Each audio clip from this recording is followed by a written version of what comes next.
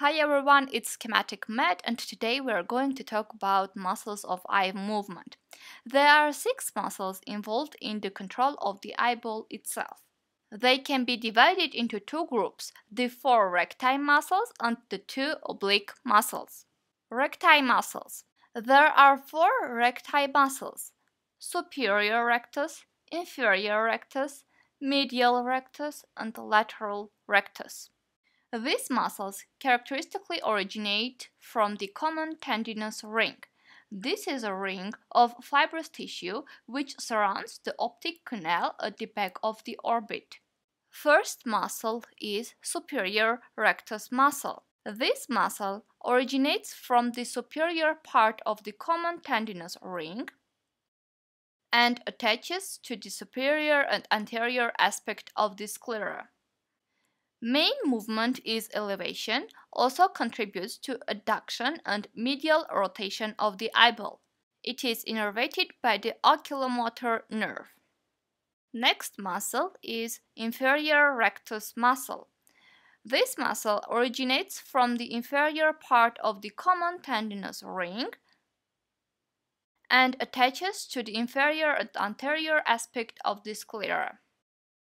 Main movement is depression, also contributes to adduction and lateral rotation of the eyeball.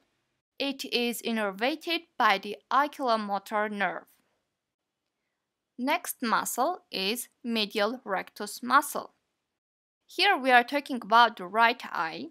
Medial rectus muscle originates from the medial part of the common tendinous ring and attaches to the anteromedial aspect of the sclera. This muscle adducts the eyeball. It is innervated by the oculomotor nerve. Now let's talk about lateral rectus muscle.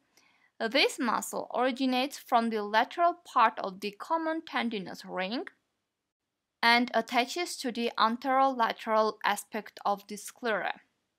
This muscle abducts the eyeball. It is innervated by the abducens nerve. Okay, now let's talk about oblique muscles. There are 2 oblique muscles, the superior and inferior obliques.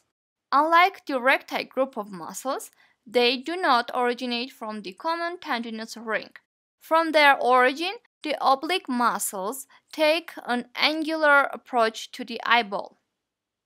First oblique muscle is superior oblique muscle, which originates from the body of the sphenoid bone.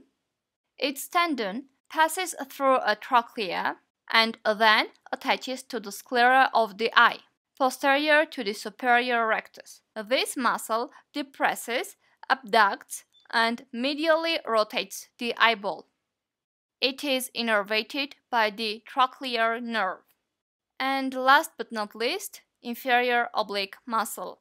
This muscle originates from the anterior aspect of the orbital floor, attaches to the sclera of the eye, posterior to the lateral rectus.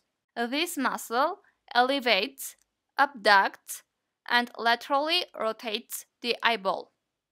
It is innervated by the oculomotor nerve.